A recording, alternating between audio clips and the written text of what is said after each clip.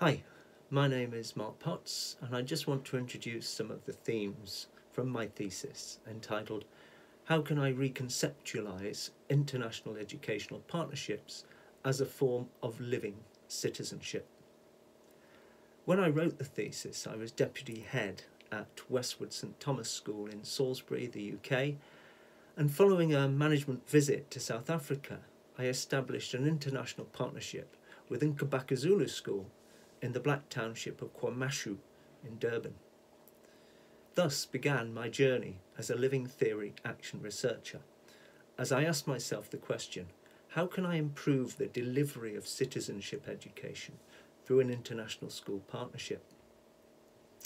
My literature search on values in education, citizenship education, and international partnerships unearthed concerns about international partnerships as potentially damaging through the reinforcement of stereotypes.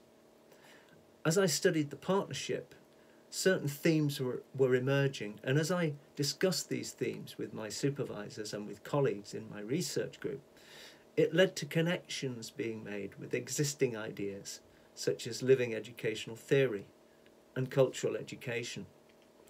I came to recognise that the partnership we'd set up was built upon a set of values that the participants shared. These included values like social justice, equal opportunities, and Ubuntu, a Zulu word roughly translating as humanity.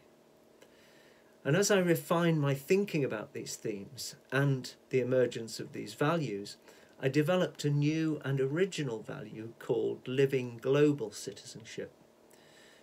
This is when a participant lives out their values of social justice, Ubuntu, and cultural empathy in order to bring hope and humanity to the world. As I considered this new value and applied it to the learning from the partnership, I developed a set of transferable pedagogical protocols which underpin an educational partnership based on a living global citizenship approach. These protocols provide a practical application of Sayer's notion of citizenship education as touching the hearts of participants. They also help to address the concerns of Fran Martin and others about educational partnerships as an important means of tackling negative prejudice.